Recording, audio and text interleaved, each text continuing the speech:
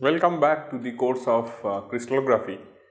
In the previous lecture, we have discussed about the structure factor, expression of structure factor in various forms, and then we have seen how one can derive or how one can understand the relationship between the structure factor FHKL with the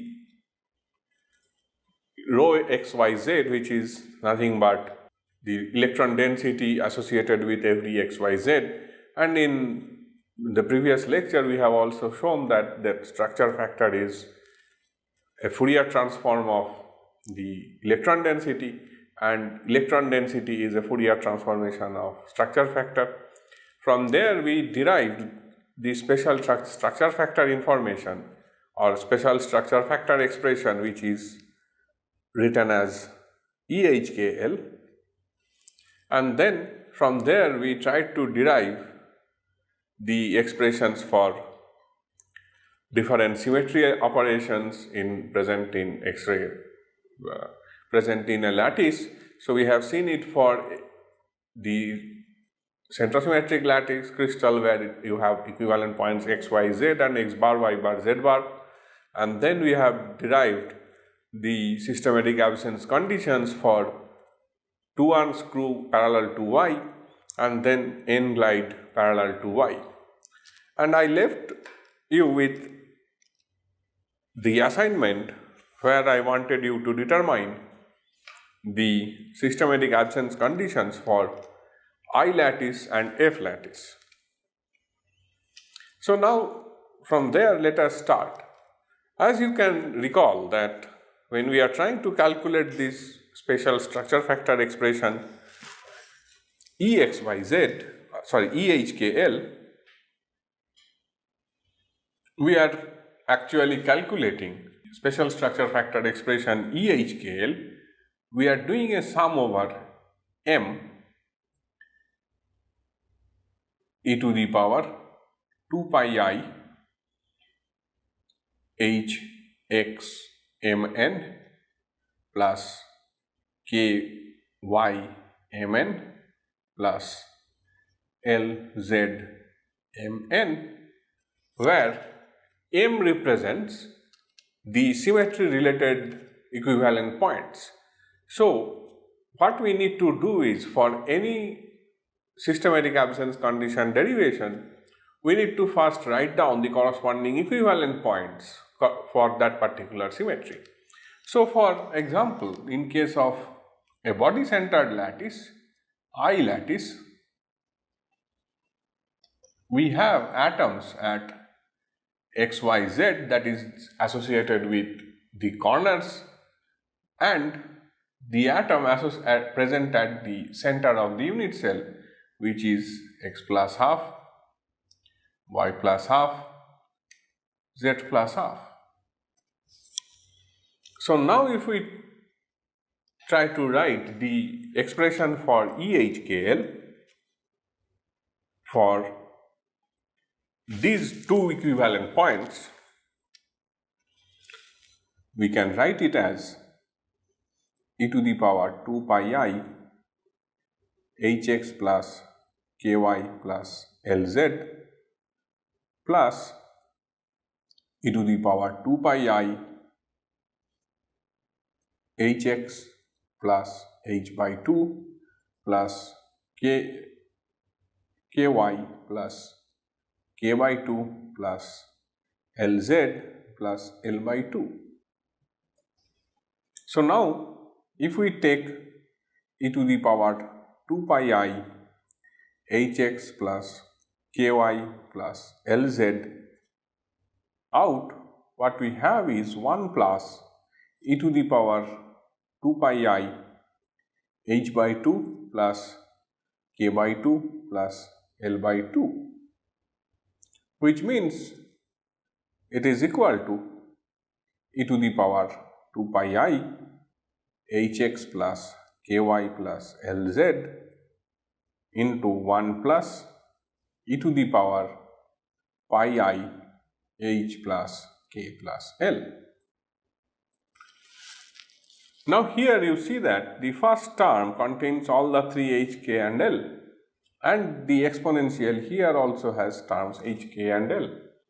So by looking at this, we can understand, we can conclude that the systematic absence condition that will arrive for this particular symmetry, that is eye centering, will be for general reflections HKL. So general reflections HKL will have some condition for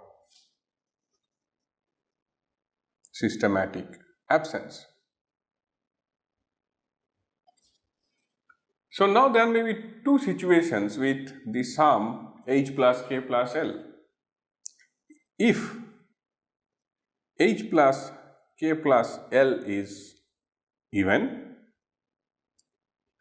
then e to the power pi I, an even number, is equal to plus 1.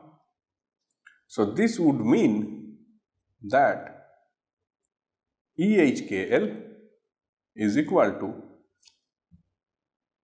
e to the power 2 pi I hx plus ky plus lz into 1 plus 1, which is equal to 2 into e to the power 2 pi I hx plus ky plus lz, which is not equal to 0. So that means h plus k plus l even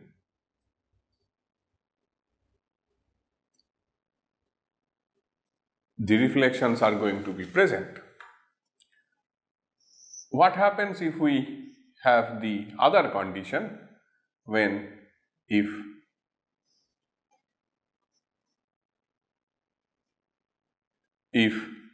h plus k plus l is 2n plus 1, which means odd, then e to the power pi I 2n plus 1 is going to be minus 1. So that means EHKL is going to be equal to e to the power 2 pi I hx plus ky plus lz into 1 minus 1, which is equal to 0. That means for general HKL reflections, h plus k plus l as 2n plus 1 will result into the vanishing of EHKL, hence will it correspond to the systematic absence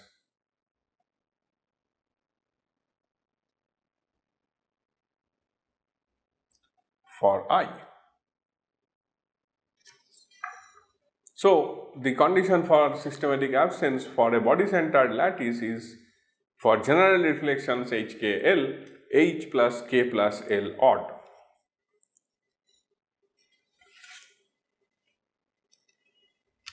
So now let us see the same for the F-centered lattice. So systematic absence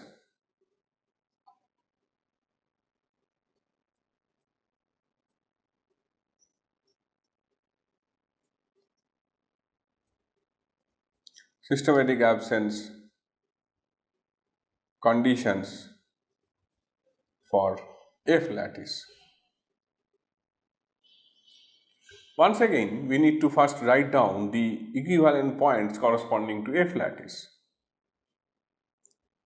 This is the corner points, and then the other face center atom positions are x plus half, y plus half, z. Third point is x plus half, y, z plus half, and fourth point is x, y plus half, z plus half. So now if we first apply and try to calculate the systematic absence condition for the point 1 and 2, we should write E HKL between point 1 and 2 is nothing but e to the power 2 pi I Hx plus Ky plus Lz plus e to the power 2 pi I Hx plus h by 2 plus Kx plus K by 2 plus Lz. So now if I take e to the power 2 pi I Hx plus Ky plus Lz out, what we get is 1 plus e to the power pi I h plus k. So now here on inspection, what we can see is that the term inside the bracket has h plus k. It does not contain L. So the systematic absence condition which will result for these 2 points, which are point number 1 and point number 2, will be based on h and k being non-zero. So now in this case, for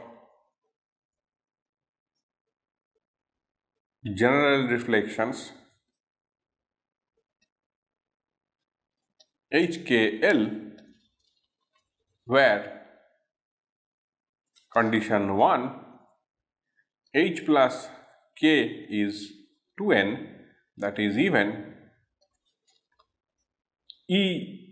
EHKL is e to the power 2 pi I Hx plus Ky plus Lz into 1 plus 1 as before. So it is equal to 2 e to the power 2 pi I Hx plus Ky plus Lz. For condition 2, where h plus k is equal to 2n plus 1, which means odd,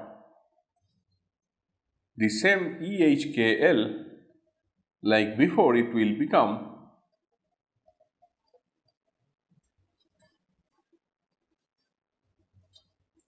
Hx plus Ky plus Lz into 1 minus 1 will become equal to 0.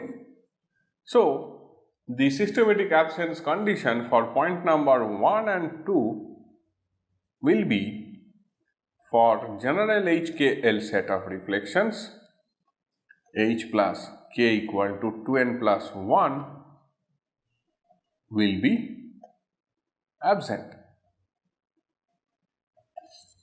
Similarly, if we do the same for 1 and 3, we will see that h plus L equal to 2n plus 1 will be absent. If we do the same for 1 and 4, we will see that k plus L equal to 2n plus 1 will be absent. That means for a face-centered lattice, all these 3 conditions should be simultaneously satisfied, then only we will say that there is a face-centered lattice. What does it actually mean? It actually means, in case of face-centered lattice, the reflections that will be systematically present are going to have HKL such that all of H, K and L will be either odd or all even. So a face-centered lattice will have only reflections where it is like 1, 1, 1, 3, 1, 1, 2, 2, 2, 2, 4, 2, 2, 6, 2, 3, 1, 3, etc., where all the H, K and L are either all odd or all of them are even. Only in those cases you do any summation of H plus K or H plus L or K plus L. In all those cases the sum will be even number. If one of those is even and other two are odd, immediately it means that for that particular reflection the conditions that are for face-centered lattice is not satisfied, then it is not a face-centered lattice. So now let us try to see the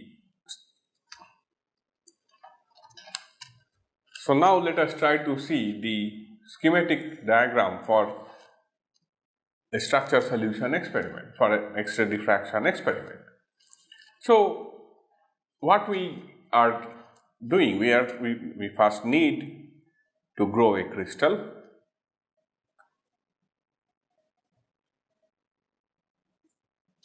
Then we do a selection of crystals.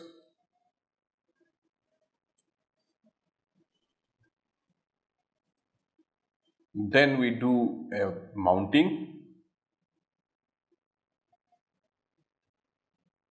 on appropriate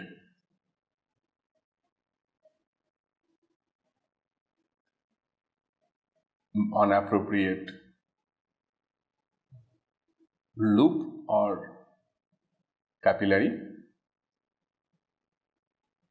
and then we collect initial data.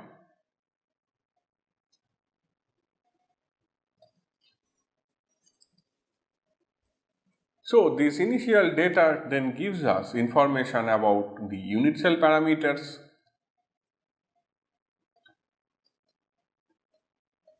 volume and the corresponding Bravais lattice information as well.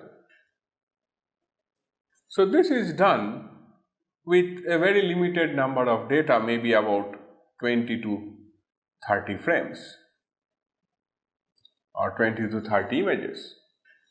And then from there we determine a data collection strategy.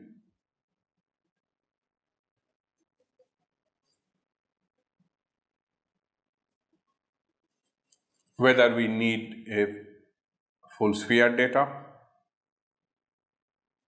or a hemisphere or a quadrant or octant data. So then what we do is we collect the data.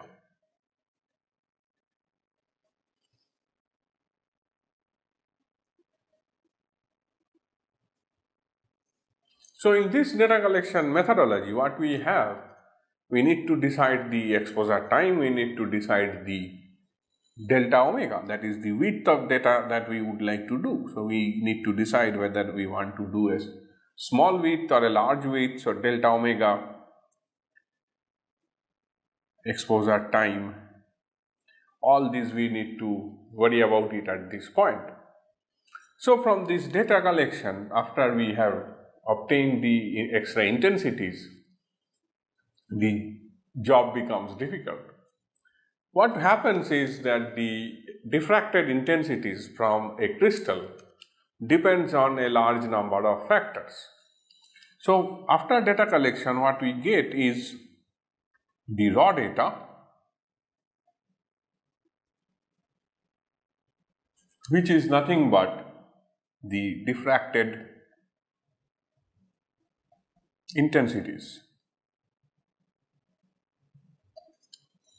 Diffracted intensities from a large number of reciprocal lattice points, that is a large number of crystallographic planes, and these intensities will have a large variation in their number, that is the intensity of some reflections will be very high, intensity of some reflections will be very low because of the difference in the planar density on those planes which are responsible for diffraction.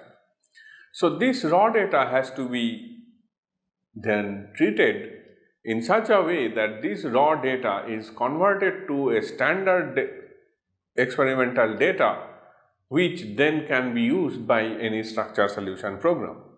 See, the raw data can have variable intensity for a given crystal. Suppose I take one crystal and do the data collection with a sealed tube X-ray source which has very low intensity. Then we take the crystal to a facility where we have a microfocus source which has about 10 times more intensity. Then we take the same crystal to a rotating anode source which might have about 70-80 times more intensity compared to the sealed tube source, and then you take it to the synchrotron which has much more intensity. So when the intensity of the incident radiation is changing drastically, the diffracted beam intensity changes simultaneously. Then depends what temperature at which we are collecting data. If we are collecting data at room temperature, we will have a certain intensity, because at room temperature all the atoms, molecules are vibrating at a given x, y and z width. So the electron density associated with every atom is diffused over a range on a particular HKL plane, and the intensity of diffraction is then less. When you cool a crystal to 100 Kelvin temperature, at that point the vibration is much reduced, so the electron density is more confined to a particular atom. As a result, the beam intensity increases. Now, even if we use one crystal and then collect the data with different exposure times or different width and all that, the intensity of the diffracted beams will be different. So one has to apply a large number of corrections to this raw data to be able to use it for a structure solution program. So this raw data is then converted to some I relative for every HKL by applying some corrections, and as we know that the IHKL is proportional to modulus of FHKL square, one can then convert the intensity to the corresponding structure factors and use it for structure solution purpose. So now this FHKL, the mod of FHKL does not have the information about the phase, because what we are measuring from a diffraction data is just the intensity of the diffracted beam, and we have no means to measure the phase of each one of those reflections. So when we are converting the intensity to a structure factor, we are only getting the structure factor amplitude. We are not getting the phase information of the structure factor. So this problem that we always encounter is called the phase problem in X-ray diffraction.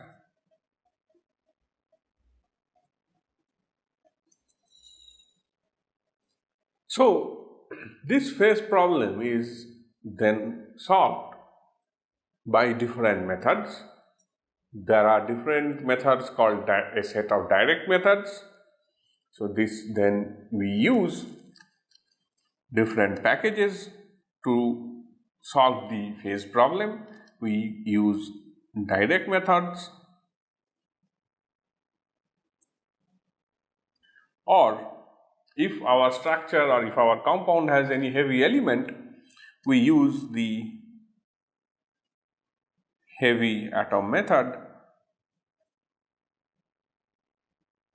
which is named after Patterson as Patterson method. So in the coming lectures, we will discuss about the features which I have marked here the treatment of raw data and to generate the IHKLs from the raw data, and then how do we solve the phase problem using two different methods. So these two are most important steps in X-ray diffraction practice, where after data collection you need to spend a lot of time to do a proper data handling. Improper data handling may lead to incorrect intensities, and if you have incorrect intensities for whatever reason, the structure solution using direct methods or Patterson method is going to fail, because those are highly dependent on the I relatives, or from that whatever structure factor amplitude that we are calculating. They are all highly dependent on that structure factor amplitude. So today we have discussed about the systematic absence conditions generated for I and F centered lattices. I hope now you will be able to do it for all other symmetry elements and symmetry operations.